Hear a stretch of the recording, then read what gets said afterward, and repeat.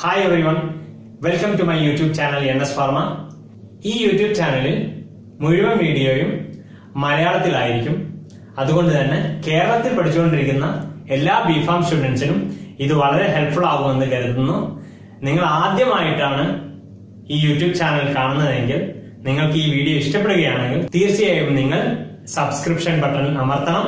കൂടെ bell icon കൂടി enable ചെയ്തു വെക്കണം. അപ്പോൾ നമുക്ക് ക്ലാസ് തുടങ്ങാം. ഇന്ന് എടുക്കാൻ പോകുന്ന class definition and scope of anatomy and physiology. ഇത് semester 1-ലെ human anatomy and physiology 1-ലെ ആദ്യത്തെ പോയിന്റ് ആണ്. അത് വരുന്ന chapter introduction to human body എന്ന് പറയുന്ന ചാപ്റ്ററിലാണ് ഇത് വരുന്നത്. ആദ്യത്തെ പോയിന്റ് ആണ് ഇത്, ആദ്യത്തെ വീഡിയോ ആണ്. ഓക്കെ, തീർച്ചയായും നിങ്ങളുടെ സപ്പോർട്ട് ഉണ്ടെങ്കിൽ ഞാൻ ഇത് കണ്ടിന്യൂ ചെയ്യും. നിങ്ങൾക്ക് ഇത് വളരെ ഹെൽപ്ഫുൾ ആകുമെന്ന് ഞാൻ കരുതുന്നു. അപ്പൊ നമുക്ക് ഏതൊക്കെ യൂണിറ്റ്സുകളാണ്, എന്തൊക്കെയാണ് ഹ്യൂമൻ അനാട്ടമി ആൻഡ് ഫിസിയോളജി 1, അതായത് സെമസ്റ്റർ 1-ൽ നിങ്ങൾക്ക് പഠിക്കാനുള്ളത് ഹ്യൂമൻ അനാട്ടമി ആൻഡ് ഫിസിയോളജി. ആദ്യമായിട്ടുള്ള യൂണിറ്റിൽ ഇൻട്രൊഡക്ഷൻ ടു ഹ്യൂമൻ ബോഡി. ഈ ചാപ്റ്ററിലെ ആദ്യ ക്ലാസ് ആയ definition and scope of anatomy and physiology ഈ വീഡിയോയുടെ കൂടെ തന്നെ ഉണ്ട്. അപ്പോ first chapter introduction to human body, രണ്ടാമത്തെ chapter cellular level of organisation ആണ്, മൂന്നാമത്തെ chapter tissue level of organisation. ഇതാണ് ആദ്യത്തെ യൂണിറ്റ്. രണ്ടാമത്തെ യൂണിറ്റ് എന്ന് പറയുന്നത് സ്കിൻ റിലേറ്റഡ്. ആദ്യത്തെ ചാപ്റ്റർ സ്കിന്നുമായി റിലേറ്റഡ് ആയിട്ടുള്ളതാണ്. പിന്നെ സ്കെലറ്റൽ സിസ്റ്റം, അതായത് ബോണുമായി ബന്ധപ്പെട്ടത്, പിന്നെ ജോയിന്റ്സുമായി ബന്ധപ്പെട്ടത്. അങ്ങനെ സെക്കൻഡ് യൂണിറ്റ് കഴിഞ്ഞു. തേർഡ് യൂണിറ്റിൽ ബോഡി ഫ്ലൂയിഡ്സ് ആൻഡ് ബ്ലഡിനെ പറ്റി പഠിക്കണം. അത് കഴിഞ്ഞ് ലിംഫാറ്റിക് സിസ്റ്റത്തെ പറ്റിയും പഠിക്കണം. നാലാമത്തെ unit peripheral nervous system and sensory organs. അഞ്ചാമത്തെ യൂണിറ്റ് വളരെ ഇമ്പോർട്ടന്റ് ആയ യൂണിറ്റ് കൂടിയാണ്, കാർഡിയോവാസ്കുലർ സിസ്റ്റം, അതായത് ഹൃദയം രക്തക്കുഴലുകളുമായി സംബന്ധിച്ചിട്ടുള്ള വിഷയമാണ് യൂണിറ്റ് 5-ൽ പഠിക്കുന്നത്. ഈ 5 യൂണിറ്റുകൾ മാത്രമാണ് നിങ്ങളുടെ സെമസ്റ്റർ 1-ൽ പഠിക്കാനുള്ള ഹ്യൂമൻ അനാട്ടമി ആൻഡ് ഫിസിയോളജിയിൽ ഉള്ളത്. അപ്പൊ നമുക്ക് ആദ്യത്തെ ചാപ്റ്ററായ ഇൻട്രൊഡക്ഷൻ ടു ഹ്യൂമൻ ബോഡിയിലെ ആദ്യത്തെ ക്ലാസ് ആയ definition and scope of anatomy and ഫിസിയോളജിയിലേക്ക് കിടക്കാം. ആദ്യം നമ്മൾ മനസ്സിലാക്കേണ്ടത് ഇതിന്റെ ഡെഫിനിഷനെ പറ്റി, പിന്നീട് സ്കോപ്പ് നമ്മൾ പഠിക്കും. ആദ്യം നമ്മൾ ഡെഫിനിഷൻ കവർ ചെയ്യും, അതിനുശേഷം scope of anatomy and physiology നമ്മൾ കവർ ചെയ്യും. ആദ്യമായി ഡെഫിനിഷൻ പറയുന്നതിന് മുമ്പായി നമുക്കറിയാം ഇത് ഹാർട്ടിന്റെ ബൈസെക്ഷൻ ആണ്. ഹാർട്ടിന്റെ ബൈസെക്ഷനിലെ ഡിഫറെന്റ് പാർട്സുകൾ നമ്മൾ പഠിച്ചിട്ടുണ്ട് +2 സമയത്തും, അതുപോലെ തന്നെ 10ാം ക്ലാസ്സിലെ ബയോളജിയിലും നമ്മൾ ഇത് പഠിച്ചതാണ്. ഹാർട്ടിന്റെ ബൈസെക്ഷൻ, ഹാർട്ടിന്റെ ഡിഫറെന്റ് പാർട്സ് നിങ്ങൾക്കറിയാം. എന്നാലും ഞാൻ പറയുകയാണ്, ഈ ഹാർട്ടിന്റെ മുകൾ ഭാഗത്തെയാണ് ആട്രിയം എന്ന് പറയുന്നത്. ഓക്കെ, മുകൾ ഭാഗത്തെയാണ് ആട്രിയം എന്ന് പറയുന്നത്. താഴ്ഭാഗത്തെയാണ് വെൻട്രിക്കിൾ എന്ന് പറയുന്നത്. മുകൾ ഭാഗമാണ് ആട്രിയം, താഴ്ഭാഗമാണ് വെൻട്രിക്കിൾ. ഈ മുകൾ ഭാഗത്തേതിൽ റൈറ്റ് സൈഡിലുള്ളതാണ് റൈറ്റ് ആട്രിയം. അതായത് ഹാർട്ട് ഈ ഭാഗത്തായിട്ടാണ് വരിക. ഈ ഭാഗത്ത് വരുന്നതിൽ ഈ റൈറ്റ് സൈഡിലുള്ള ഭാഗമാണ് right atrium, right and upper part, that is right atrium. And left and upper part is known as left atrium. Okay, അങ്ങനെയാണെങ്കിൽ ഇത് റൈറ്റ് ആട്രിയം, ഇത് ലെഫ്റ്റ് ആട്രിയം. താഴ്ഭാഗത്ത് നമ്മൾ വെൻട്രിക്കിൾ എന്ന് വിളിച്ചു. ഈ വെൻട്രിക്കിളിലെ റൈറ്റ് സൈഡിനെ റൈറ്റ് വെൻട്രിക്കിൾ എന്നും ഇത് ലെഫ്റ്റ് വെൻട്രിക്കിൾ എന്നും. ഇങ്ങനെ ഒരു ബോഡി പാർട്സിന്റെ സ്ട്രക്ചറിനെ പറ്റിയുള്ള പഠനത്തെയാണ് ശരിക്ക് അനാട്ടമി എന്ന് പറയുന്നത്. എന്താണ്? ബോഡി പാർട്സിന്റെ സ്ട്രക്ചറിനെ പറ്റിയുള്ള പഠനമാണ് അനാട്ടമി. അനാട്ടമി എന്ന് പറഞ്ഞാൽ it is the science of body structure. It is the science which deals with the study of body structure and the relationship among them. ഇതാണ് ഇതിന്റെ ഡെഫിനിഷൻ. അനാട്ടമി എന്ന വേർഡ് വന്നിരിക്കുന്നത് അന means up, tummy means process of cutting.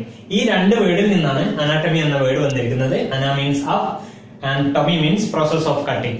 Okay, രണ്ടാമതായി നമ്മൾ പഠിക്കേണ്ടത് ഫിസിയോളജിയുടെ definition ആണ്. ഫിസിയോളജിയുടെ definition പറയുന്നതിന് മുന്നായിട്ട് നമുക്കറിയാം, ഇവിടെ SA നോഡ് ഉണ്ട്, ഇവിടെ AV നോഡ് ഉണ്ട്, ഇവിടെയാണ് ബണ്ടിൽ ഓഫ് ഹിസ് വരുന്നത്, പിന്നെ പർക്കിഞ്ചി ഫൈബേഴ്സ് ഈ രണ്ട് സൈഡിലോട്ടായിട്ട് വരുന്നുണ്ട്. ഹാർട്ട് ബീറ്റ് ചെയ്യാൻ വേണ്ടിയിട്ടുള്ള റിതമിക് എക്സൈറ്റേഷൻ, അതായത് ഇലക്ട്രിക്കൽ എക്സൈറ്റേഷൻ വരുന്നത് SA നോഡിൽ നിന്നാണ്. SA നോഡിനെയാണ് നമ്മൾ പേസ് മേക്കർ എന്ന് പറയുന്നത്. SA നോഡിൽ നിന്ന് ഉത്ഭവിച്ച ഇലക്ട്രിക് എക്സൈറ്റേഷൻ AV നോഡിലെത്തി, AV നോഡിൽ നിന്ന് പിന്നീട് ബണ്ടിൽ ഓഫീസിലോട്ട് വരും, ദെൻ പർക്കിഞ്ചി ഫൈബേഴ്സിലോട്ട് പോകും. അങ്ങനെയാണ് ഇലക്ട്രിക്കൽ എക്സൈറ്റേഷൻ നമ്മുടെ ഹാർട്ടിൽ മൊത്തത്തിൽ കവർ ചെയ്യുന്നത്. ഈ ഇലക്ട്രിക്കൽ എക്സൈറ്റേഷൻ കാരണമാണ് ഹാർട്ടിന്റെ കൺട്രാക്ഷൻ നടക്കുന്നത്. ഇങ്ങനെയുള്ള ഈ ബോഡി പാർട്സിന്റെ ഫംഗ്ഷനെ പറ്റിയുള്ള പഠനമാണ് ഫിസിയോളജി. എന്താണ് ഫിസിയോളജി? ബോഡി പാർട്സിന്റെ ഫംഗ്ഷനെ പറ്റിയുള്ള പഠനമാണ് ഫിസിയോളജി. അപ്പം what is physiology? It is the science of body function. It is the science which deals with the study of body function, how the body parts are working. That is the physiology. Physiology, physio എന്ന word nature എന്ന meaning ആണ്. ലോജി means study or science. അപ്പൊ നമ്മൾ definition പഠിച്ചു കഴിഞ്ഞ് എന്താണ് physiology, എന്താണ് anatomy എന്ന് പഠിച്ചു കഴിഞ്ഞ് ഇനി നമ്മൾ പഠിക്കാൻ പോകുന്നത് അടുത്ത പോയിന്റ് ആയ scope of anatomy and physiology ആണ്. അതിൽ ആദ്യത്തെ സ്കോപ്പ് ഓഫ് അനാട്ടമി, അല്ലെങ്കിൽ സബ് ഡിവിഷൻസ് എന്നും സബ് ഡിസിപ്ലിൻസ് എന്നും സബ് സ്പെഷ്യാലിറ്റീസ് എന്നൊക്കെ പറയാറുണ്ട്. ക്വസ്റ്റ്യനിൽ ഇതിൽ ഏതെങ്കിലും ഒന്ന് വന്നാൽ തന്നെ നിങ്ങൾക്ക് ഈ ഉത്തരം തന്നെ എഴുതാവുന്നതാണ്. ആദ്യത്തെ സബ് ഡിസിപ്ലിൻ ആയ എംബ്രിയോളജി. എംബ്രിയോളജി എന്ന് പറഞ്ഞപ്പോൾ തന്നെ നിങ്ങൾക്ക് മനസ്സിലായിട്ടുണ്ടാവും. ഇത് ലോജി മീൻസ് സ്റ്റഡി, അത് നമ്മൾ കുറച്ചു മുന്നേ കണ്ടതാണ്. എംബ്രിയോയെ കുറിച്ചുള്ള പഠനമാണ് എംബ്രിയോളജി. അതായത് ആദ്യത്തെ 8 week study of first 8 weeks of development. എന്താണ് embryology? Embryology is the study of first 8 weeks of development after fertilization of human egg. That is called embryology. It is the study of first 8 weeks of development after fertilization of human egg. അതാണ് embryology. രണ്ടാമതായി developmental biology. Developmental biology എന്ന് പറഞ്ഞാൽ it is the study of complete development. It is the study of complete development of an individual from the fertilization to the death. Okay? It is the study of complete development of an individual from fertilization to the death. That is called developmental biology. ഇത് embryology എന്ന് പറയുമ്പോൾ first 8 weeks of development after fertilisation of human egg. അടുത്ത cell biology. Cell biology എന്ന് പറയുമ്പോൾ സെല്ലിന്റെ structure അതുപോലെ സെല്ലിന്റെ ഫംഗ്ഷനെ പറ്റിയുള്ള പഠനമാണ് cell biology. Study of cellular structure and function. അടുത്തത് ഹിസ്റ്റോളജി. ഹിസ്റ്റോ എന്ന് പറഞ്ഞു കഴിഞ്ഞാൽ ടിഷ്യൂ എന്നാണ് അർത്ഥം. ഹിസ്റ്റോ മീൻസ് ടിഷ്യൂ എന്നാണ്. Study of microscopic structures of tissue. Study of microscopic structure of tissue, അതാണ് ഹിസ്റ്റോളജി. അടുത്തത് ഗ്രോസ് അനാട്ടമി. ഗ്രോസ് അനാട്ടമി എന്ന് പറഞ്ഞാൽ ഗ്രോസ് ആയിട്ടുള്ള പഠനം, അതായത് study of structures that can be examined without microscope. No need of microscope here. മൈക്രോസ്കോപ്പിന്റെ സഹായമില്ലാതെ സ്ട്രക്ചേഴ്സിനെ കുറിച്ചുള്ള പഠനമാണ് ഗ്രോസ് അനാട്ടമിയിൽ വരുന്നത്.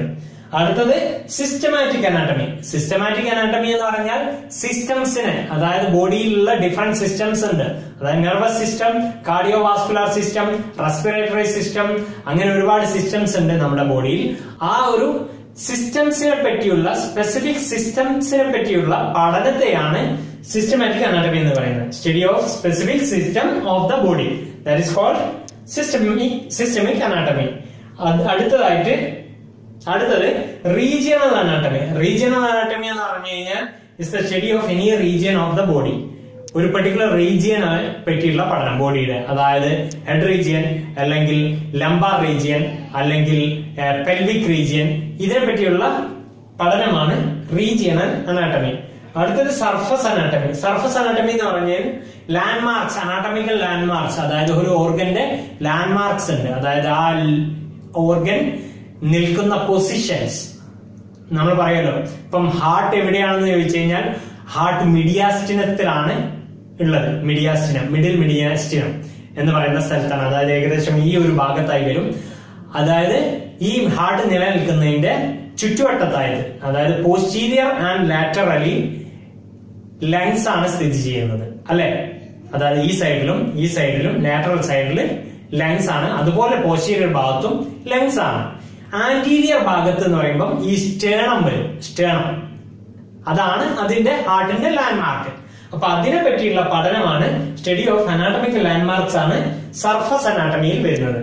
അടുത്തത് imaging or radiographic anatomy. Imaging or radiographic anatomy എന്ന് പറഞ്ഞു കഴിഞ്ഞാൽ study of the structures that can be seen with X-rays. Radiography എന്ന് പറയുന്ന വേർഡിൽ തന്നെ ഉണ്ട് എക്സ്റേസ്. അനാട്ടമി റേഡിയോഗ്രാഫിക് അനാട്ടമി എന്ന് പറഞ്ഞു കഴിഞ്ഞാൽ study of the structures that can be seen with X-rays. Now pathological anatomy. Pathology എന്ന് പറഞ്ഞു കഴിഞ്ഞാൽ സ്റ്റഡി ഓഫ് ദ ഡിസീസ് ആണ്. ഡിസീസിനെ പറ്റിയുള്ള പഠനമാണ് പാത്തോളജിയിൽ വരുന്നത്. അപ്പൊ പാത്തോളജിക്കൽ അനാട്ടമി എന്ന് പറഞ്ഞു കഴിഞ്ഞാൽ study of structural changes associated with the disease. Study of structural changes associated with the disease, അതാണ് പാത്തോളജിക്കൽ അനാട്ടമി. ഇതെല്ലാമാണ് സ്കോപ്പ് ഓഫ് അനാട്ടമിയിൽ നിങ്ങൾ എഴുതേണ്ട കാര്യങ്ങൾ. Or sub division of anatomy, sub disciplines of anatomy എന്നൊക്കെ ചോദിച്ചു കഴിഞ്ഞാൽ ഇത്രയും കാര്യങ്ങളാണ് നിങ്ങൾ എഴുതേണ്ടത്. ഇനി നമ്മൾ ഫിസിയോളജിയുടെ സ്കോപ്സിലോട്ട് പോകും. ഓക്കെ, അപ്പൊ നമ്മൾ സ്കോപ്പ് ഓഫ് അനാട്ടമി പഠിച്ചു കഴിഞ്ഞ് ഇനി അടുത്തത് സ്കോപ്പ് ഓഫ് ഫിസിയോളജി ആണ്. Scope of ഫിസിയോളജിയിൽ different sub disciplines പഠിക്കാനുണ്ട്. ആദ്യത്തേത് ന്യൂറോ ഫിസിയോളജി. ന്യൂറോ എന്ന് പറഞ്ഞാൽ തന്നെ അത് related to nerve സെല്ലാണ്. Neuro physiology, physiology എന്ന് പറഞ്ഞാൽ നമ്മൾ പഠിച്ചു കഴിഞ്ഞു. It is the study of body function. So neuro physiology എന്ന് പറഞ്ഞു കഴിഞ്ഞാൽ study of functional properties of nerve cell. Nerve സെൽസിന്റെ functional പ്രോപ്പർട്ടിയെ കുറിച്ചുള്ള പഠനമാണ് neuro physiology. What is neuro physiology? It is the study of functional properties of nerve cells or neurons. Next one is endocrinology. Endocrinology എന്ന് പറഞ്ഞു കഴിഞ്ഞാൽ endocrine എന്ന് പറഞ്ഞ endocrine organs സാധാരണ produce ചെയ്യുന്നത് ഹോർമോൺസുകളാണ്. ഹോർമോൺസ്. അപ്പം എൻഡോക്രൈനോളജി എന്ന് പറഞ്ഞു കഴിഞ്ഞാൽ study of functional properties of hormones and how they control the body function. എങ്ങനെയാണ് ഹോർമോൺസ് ബോഡി ഫങ്ഷൻസിൽ റിലേറ്റഡ് ആയിട്ടുള്ള, എങ്ങനെയാണ് അത് കൺട്രോൾ ചെയ്യുന്നത് ബോഡി ഫങ്ഷൻ ഹോർമോൺസുകൾ, അതാണ് എൻഡോക്രൈനോളജി നമ്മൾ പഠിക്കുന്നത്. അതായത് it is the study of functional properties of hormones and how they control the body function. That is the endocrinology. And next one is cardiovascular physiology. Cardio means cardiovascular എന്ന് പറഞ്ഞു കഴിഞ്ഞാൽ ഹാർട്ടും രക്തക്കുഴലുകളും blood വെസൽസും, അതാണ് cardiovascular. So cardiovascular physiology എന്ന് പറഞ്ഞു കഴിഞ്ഞാൽ it is the study of functions of the heart and blood vessel. ഹാർട്ടിന്റെയും blood വെസൽസിന്റെയും ഫങ്ഷനെ കുറിച്ചുള്ള പഠനമാണ് cardiovascular physiology. അടുത്തത് ഇമ്മ്യൂണോളജി. ഇമ്മ്യൂണോളജി എന്ന് പറഞ്ഞ വേർഡ് റിലേറ്റഡ് ടു ഇമ്മ്യൂണിറ്റി ആണ്. ഇമ്മ്യൂണിറ്റി എന്ന് പറഞ്ഞു കഴിഞ്ഞാൽ രോഗപ്രതിരോധ ശേഷി, രോഗം വരുന്നതിനെ എതിർക്കാനുള്ള കഴിവ്, അതാണ് ഇമ്മ്യൂണിറ്റി കൊണ്ട് ഉദ്ദേശിക്കുന്നത്. അതായത് ഇമ്മ്യൂണോളജി എന്ന് പറഞ്ഞാൽ study about how the body defence, എങ്ങനെയാണ് body എതിരിടുന്നത്. Study about how the body defence itself against the disease causing agent. രോഗാണുക്കളിൽ നിന്ന് എങ്ങനെയാണ് ബോഡി ഡിഫെൻഡ് ചെയ്ത് നിൽക്കുന്നതിനെ കുറിച്ചുള്ള പഠനമാണ് ഇമ്മ്യൂണോളജിയിൽ വരുന്നത്. It is the study about how body defence itself against disease causing agents. Next one is respiratory physiology. Respiratory physiology പറഞ്ഞാൽ respiratory സിസ്റ്റവുമായി ബന്ധപ്പെട്ടതാണ്. അതായത് study of functions of air passage way and lungs. ലങ്സിന്റെയും air passage വേയുടെയും ഫംഗ്ഷനെ കുറിച്ചുള്ള പഠനമാണ് respiratory physiology. ഫിസിയോളജിയിൽ നമ്മൾ ഫംഗ്ഷൻസിനെ കുറിച്ചാണ് പഠിക്കുക. അപ്പം അതുകൊണ്ടാണ് ഇതിലെല്ലാ സ്ഥലത്തും ഫംഗ്ഷൻ എന്ന് വരുന്നത്. അപ്പം റെസ്പിറേറ്ററി ഫിസിയോളജി നമ്മൾ പഠിച്ചു കഴിഞ്ഞ് അടുത്തത് റീനൽ ഫിസിയോളജി. റീനൽ എന്ന വേർഡ് കിഡ്നിയുമായി ബന്ധപ്പെട്ടതാണ്. അപ്പം റീനൽ ഫിസിയോളജി എന്ന് പറഞ്ഞു കഴിഞ്ഞാൽ study of functions of kidney. അടുത്തത് എക്സസൈസ് ഫിസിയോളജി. എക്സസൈസ് ഫിസിയോളജി എന്ന് പറഞ്ഞു കഴിഞ്ഞാൽ ഫിസിയോളജി ആണ് എക്സസൈസ് സമയത്ത്, നമ്മളിപ്പോ എക്സസൈസ് ചെയ്യാണ് ആ സമയത്ത് ഉണ്ടാകുന്ന ഫങ്ഷൻ, നമ്മുടെ സാധാരണ ബോഡിയുടെ ഫങ്ഷൻ അല്ല എക്സസൈസ് ചെയ്യുമ്പോൾ അതായത് ഉണ്ടാകുന്ന ഫങ്ഷൻ. അതായത് ആ സമയത്ത് കൂടുതൽ എനർജി വേണം നമുക്ക്. ആ സമയത്ത് സെല്ലിന്റെയും ഓർഗൻസിന്റെയും ഫങ്ഷൻസ് ഡിഫറെന്റ് ആണ്, നോർമലിൽ നിന്ന് വ്യത്യസ്തമായിരിക്കും. അപ്പൊ അതിനെ പറ്റിയാണ് എക്സസൈസ് ഫിസിയോളജിയിൽ പഠിക്കുന്നത്. Study of change in cell and organ function as A result of muscular activity. Muscular activity കാരണം, അതായത് എക്സസൈസ് കാരണം ഓർഗന്റെയും സെല്ലിന്റെയും ഫങ്ഷനിലുള്ള ചേഞ്ചിനെ കുറിച്ചുള്ള പഠനമാണ് എക്സസൈസ് ഫിസിയോളജി. ലാസ്റ്റ് പറയാനുള്ളത് പാത്തോഫിസിയോളജി.